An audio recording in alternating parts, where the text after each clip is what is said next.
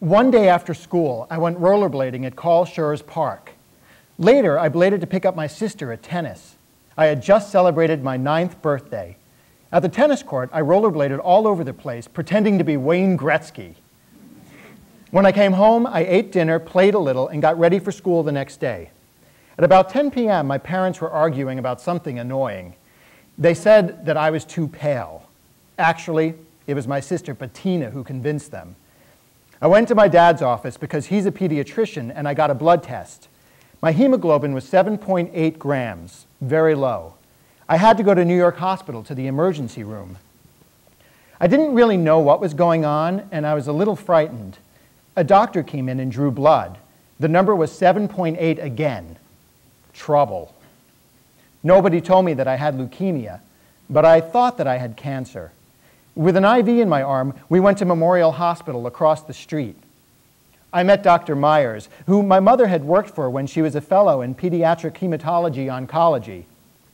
Afterward, the anesthesiologist put me to sleep, and they gave me a bone marrow. When I woke up, I was dizzy and confused with my pants down, but I felt fine. They were looking for leukemia cancer cells, and they found them.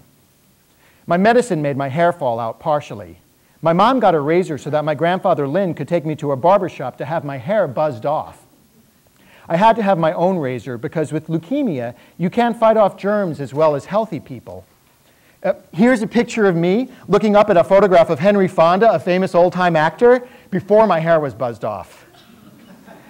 Now, first the barber created a mohawk, which looked awesome.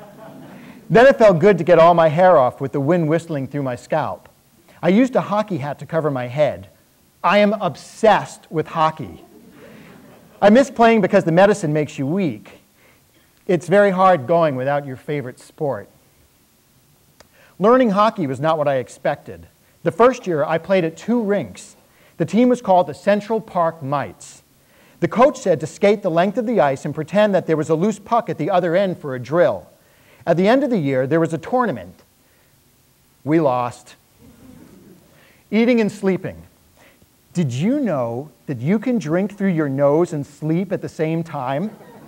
They shove the tube down your nose into your stomach and feed you Pediasure. Isn't that cool? The doctors make fun of me because I'm too skinny. Well, I'm going to eat and fool them all. I'm trying to gain weight to help my treatments. School. I've been staying home from school. This is hard because I'm a little bit behind, but I am catching up. During PE, my teachers tutor me, and I have tutors at home who help me for an hour a day. The rest of the time, I watch TV, play video games, play on my computer, etc. When there's a test, my teachers always ask if I don't want to take it because I didn't study. But I always say, yes, I'll take the test. My drugs.